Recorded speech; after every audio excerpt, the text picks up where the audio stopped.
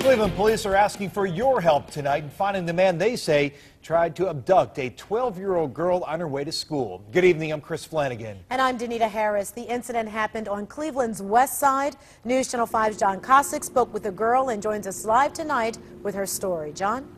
Yeah, and Danita, what a scary story it was. She's walking to school, grabbed, thrown up against a brush-covered fence, fearing the worst, and when it appeared the worst might be happening, realizing the control she thought she had, she didn't.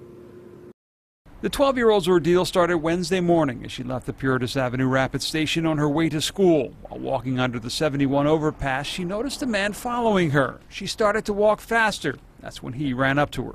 When he got to my side, he grabbed my arm and started pulling me off the sidewalk toward the fence.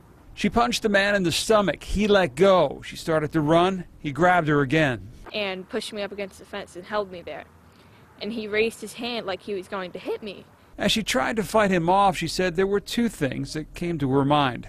I was thinking, oh my God, I'm afraid of what's going to happen to me, and I'm afraid of what my family is about to go through if I do not come home tonight. Luckily, it didn't come to that. A passerby saw what was happening and asked if she was all right. It enabled her to break free and run to her school where police were called. These are the surveillance photos from RTA of the man police are looking for.